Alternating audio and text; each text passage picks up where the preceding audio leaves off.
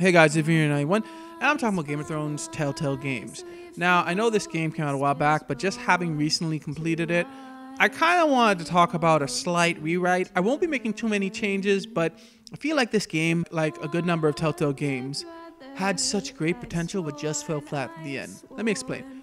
Episode 1 and 2 would basically remain unchanged, except I would have Ethan live. Why? Because it just didn't make sense. It feels like they wanted Ramsay Snow to kill Ethan just to subvert expectations, kind of like what people say D&D did with Season 8. And you know how that turned out. In any case, the reason why I wouldn't have Ramsay Snow kill Ethan, because it wouldn't make sense that Ramsay Snow would just stab Ethan, other than to try to make Ramsay Snow look like a douche.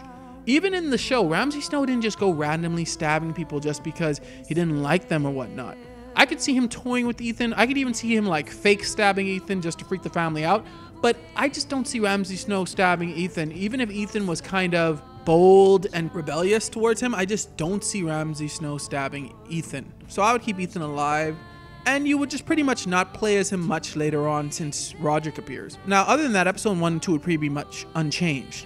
But episode 3 and 4, I would combine into one. Why? Because there were some pretty short episodes here, and I feel like they had 6 episodes, but they could easily combine certain episodes so that certain events happened faster. I'll explain why later on. But episode 3 and 4 basically combined. All the stuff that happened in episode 3 and 4 would all just happen in episode 3, which means that episode 4 would be basically everything that happened in episode 5, such as Mira seeing Tyrion, Asher getting the caged fighters, and even with Garrett heading to the North Grove with Sylvie and Cotter would all happen in episode 4. Episode 4, I would also have Arthur not die because it just didn't make sense. If you bring Arthur with you to High Point, it doesn't make sense that Ramsay was able to tie him on the post and flay him.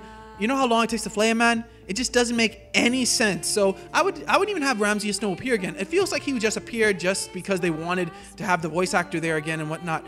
I would just have Ramsay Snow kind of send a raven saying, "Last house standing wins." Episode 5 would open up for me with Mira in jail, and you'd have this whole scene with her and Lord Morgan. And what would happen is he would still make the marriage proposal. Instead of just being able to either accept it or die, Tom would show up and he would attack Morgan. Now, Morgan wouldn't die, but they would either knock him out or just basically leave him in the cell while they escape. Tom would reveal that he found a way out of King's Landing, and it would be the same ship that Varys and Tyrion escape on. She would meet Lord Tyrion again. He'd probably be a little bit more somber seeing as he just killed his father. But where were Tyrion and Varys heading?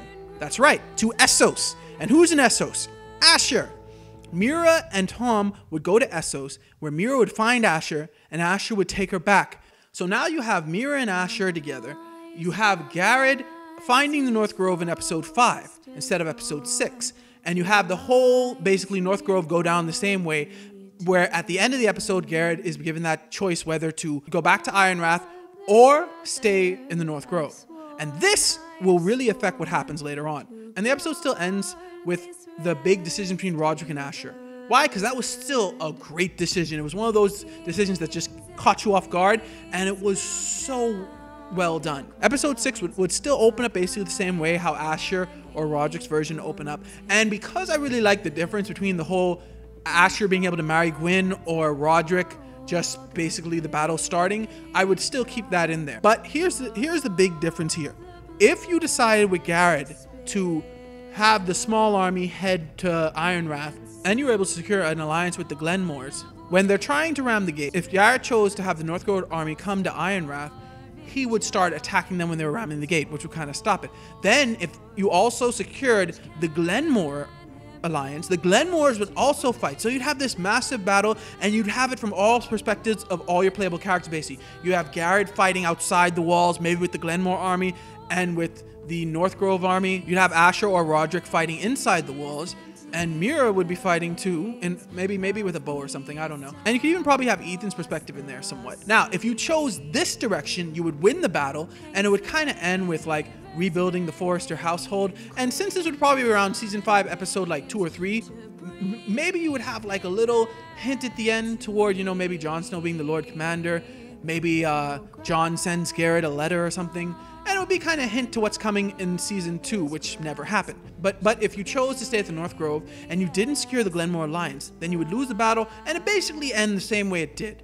And I think that would give the endings real perspective, showing how the decisions actually mattered in the end, where one ending has you winning the battle, the other ending has you losing the battle. So that's my short rewrite of Telltale's Game of Thrones. What do you guys think about it? Do you guys like the original better? Let me know in the comments below. Thanks for watching, like, subscribe, and God bless you all.